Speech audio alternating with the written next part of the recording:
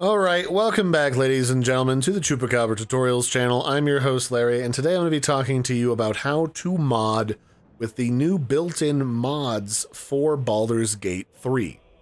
So the simple answer is, as of like patch 7 or somewhere in there, they added mod support natively to Baldur's Gate 3, which means that you can just go to this new mod manager section of the base game without having any additional stuff installed, and it will do all of the work for you.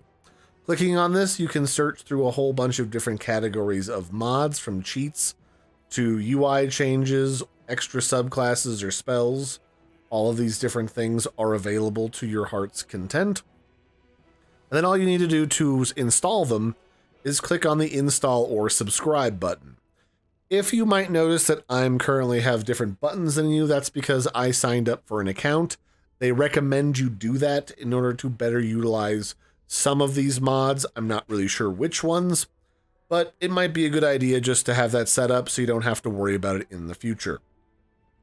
Then when you're ready, you can just click on the subscribe button, or like click the actual mod itself for more information so you can see some of the pictures.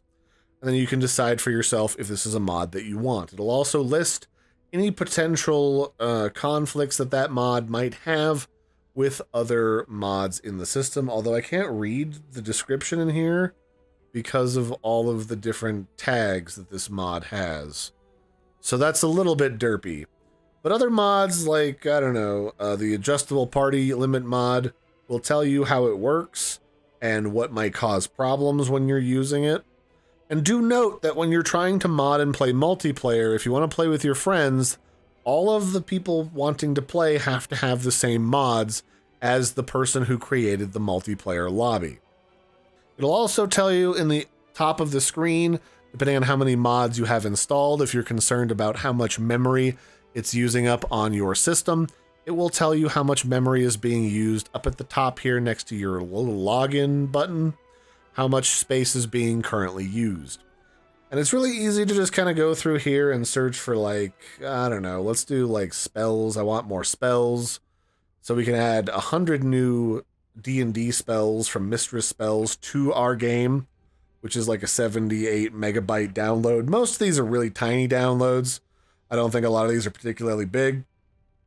And then once you've got a bunch of them that you want installed and set up, by just clicking in subscribe, you can go in and play with them to your heart's content.